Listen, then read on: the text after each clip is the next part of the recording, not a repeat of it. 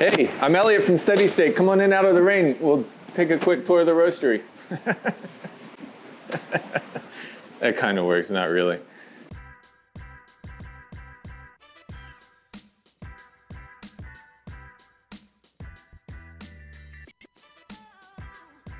This is our lab. We have a lot of things here to brew and taste and experiment with coffee, as well as some things to roast coffee and try it. One of the first main things that we do a lot is sample roasting, whether it be new offers from importers or farmers or anyone that's asking us to buy some coffee. We sample roast the green coffees, and we have a few things here to do that. We have a little Kylle, a little 50-gram electronic roaster. And we have this little Mill City 500-gram roaster over here, as well as one double barrel sample roaster. All of those are used for roasting green and making assessments on buying it or profiling new coffees that come in. It's nice to have them all here in a more controlled environment rather than out in the roastery. We have some other things behind you. So we have a lot of grinders, because everyone knows that's in the coffee. Grinders are probably one of the biggest things that can influence the taste of coffee. So we have a lot of different grinders that we experiment with, try different things. A Malkonig EK2, EK43s, compact PK100, a GH2 more for brewing stuff, a little Peak. We have a decent espresso machine, a little Baratza Vario grinder over there. The Decent's awesome. We can make all kinds of different pressure profiles with it, pre-infusions. You can make pour-overs with it. And tried and true, this is the first grinder, industrial grinder, I guess you could say, that I ever bought. I purchased it with our first 2 kilo roaster about 8 years ago. Swapped the burrs out numerous times and just kept it running, and it's tried and true. It's the grinder we use always for cupping. They're great. We have a double batch brewer here just for making batch brews, dialing in different recipes, testing different spray heads, seeing how different coffees taste with different recipes. And we also use it so we can make a lot of coffee so everyone can drink it while everyone's here roasting. A couple hot water kettles, different ways to heat hot water. It's nice. We have other people that come and roast here too in the collective. They can bring the water from their cafe and use that instead of using ours, so that they know more what their coffee might taste like. And you always need a good old dishwasher. Can't go wrong with one of those. And as well as a sink, you need a sink. And the cupping table, this is a cupping table. It's where we make all the evaluations with cupping. For those that don't know, cupping is basically a full immersion brewing method where you kind of make a little French press, if you would, into a little bowl or cup here and try the coffee. It's a quick, fast, easy, repeatable way to do that quickly. So, I guess we also have a little collection of other roasters' coffees here, people that roast here, people that we like, and we buy their coffee and we try it, see what they're doing, see what's new out there. So that was our lab where we do a lot of experimentation and quality control and looking for fun new coffees and everything. Let's go check out the roastery floor. A lot of action happening today.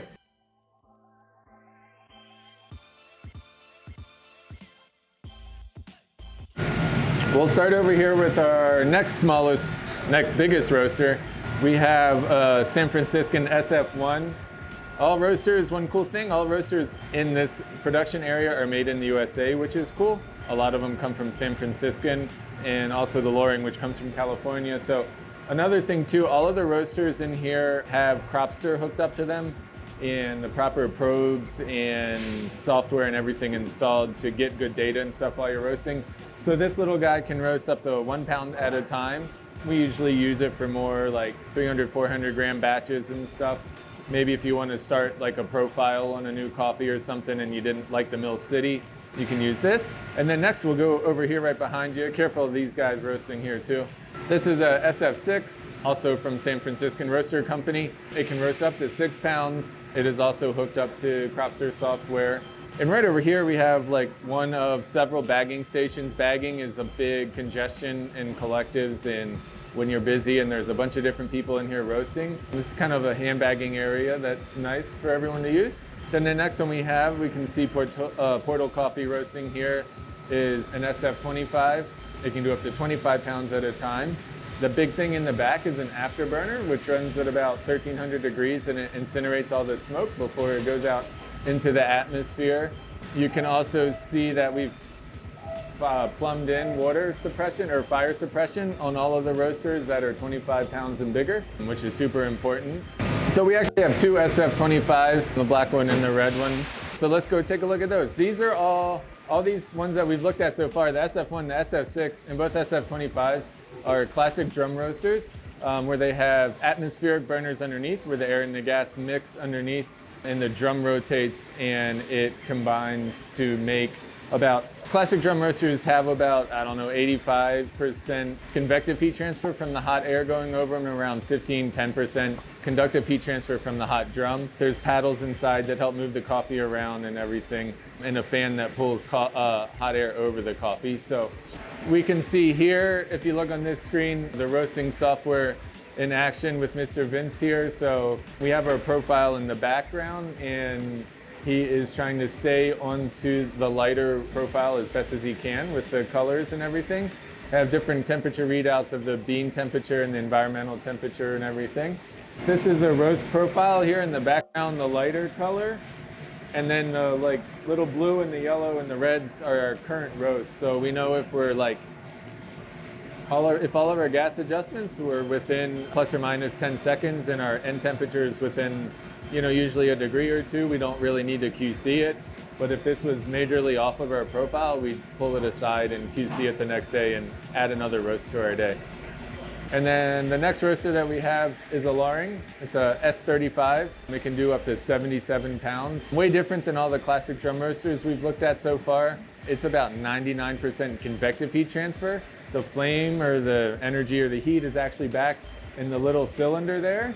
And it's a completely closed system. And the drum itself doesn't spin. There's just paddles that move the coffee around. And it shoots the hot air over the coffee and pulls it back and recycles some of it out into the world via the afterburner and recycles some of it back to use for heat. It's a little bit more energy efficient than classic drum roasters, but a way different roasting style on it. So this here is a destoner. Maybe we'll get some action on it a little bit later, but coffee is an agricultural product that's processed a lot of times in third world countries where there's a lot of stones and rocks and things like that. And this helps remove those. This is also the bean cart. You can weigh, it has a built-in scale. You can weigh out your coffee, and instead of lifting 77 pounds over your head, which I know I can't do, it lifts it up into the hopper for you before you start roasting. Pretty cool little effect. We're about to end this roast as well, so maybe let's get a shot on the roast ending. Ah, roasted coffee.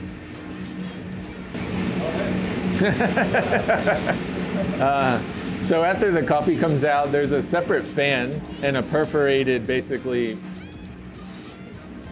thing with a bunch of holes in it where it pulls cool air over the coffee and out to help cool the coffee within a matter of minutes because it comes out at over 400 degrees. Over here we have a production bagging area. You put your roasted coffee in here, it sucks it to the top. It weighs out the set number, whatever you have programmed in, and you hit the little foot switch and it goes into the bag. We can see it in action over here, but again, we have a couple different bagging areas set up. Here we have two scales and some buckets. We put the scales on carts so that you don't have to lug them around. You can just roll them and then roll all of your green coffee weighed out to roast. It's helpful with everyone's coffee being stored over here. So over here we have another weigh and fill area happening with Mr. Miguel here. So the coffee is weighing out the specified amount for the bags, and then he's running it through the sealer to get the little heat seal on it. And then in here we have green storage for all of the customers of the collective. So it's just basically green coffee on pallets. Can never have too much storage in a roastery. What else? Back in the corner we have a food grade mixer. It's what we use for all of our blends. Whenever you have to blend two coffees, it's good. It does a really thorough job of mixing everything. Ah, look at it go.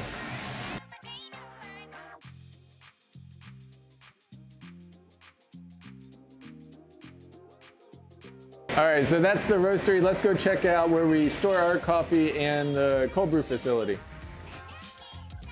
And just right next door here, we keep all of our coffee. It's a little bit more well insulated and a little bit more consistent temperature, as well as where we keep our little electric forklift and everything. But that's it. Let's go check out the cold brew.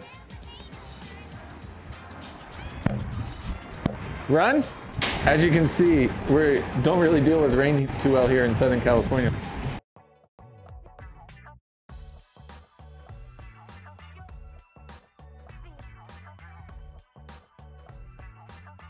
So this is our cold brew facility. One of the most important things is a massive 3-phase, 650-pound-an-hour grinder. Definitely need that for making larger batches of cold brew. Then right behind you we have old Jennifer Lopez here, a little bright tank for doing larger volumes and runs of cold brew. It is also part of the collective, so anyone that also roasts in the collective can can their cold brew here as well. You can see the fun collection of cans that we have there. We have our own canning machine. It's a nitrogen doser Wild Goose. We got it a couple years ago. We kind of know how to use it now, but it's going well. The next thing you need for making massive amounts of cold brew is a brew bomb. This thing's great. We went from steeping our cold brew for 48 hours to making 100 gallons in about 6 hours. Highly recommend it. We also have a food safe mixer here, which we use for basically large blooms or pre-wetting all the coffee before we cold brew. Walk-in cooler and a walk-in freezer. The walk-in cooler just stores all of our cans and everything, and the walk-in freezer has something a little special in it. I'll show you guys. In the walk-in freezer, we started this a few years ago. We have officially started a vintage program. So you can see we have a few high-end lots of coffee here. Let's check it out. From some of our favorite coffees over the years that we will soon release, we have a couple lots that we've had for 3 years in a row. All the same lot, same type of coffee that we're gonna roast later on down the road, and you can have like basically a tasting of the last 4 years of a lot of coffee and some of the higher end stuff that has happened over the years. So kind of a fun, exciting thing. It's all frozen green coffee, just so you guys know. And in the walk-in here, we just have some ginger that we juice for the cafe and some cold brew cans and a bunch of shelves for storing cold brew and everyone else's cold brew. That's it, it's just a walk-in refrigerator. Nothing really too fun.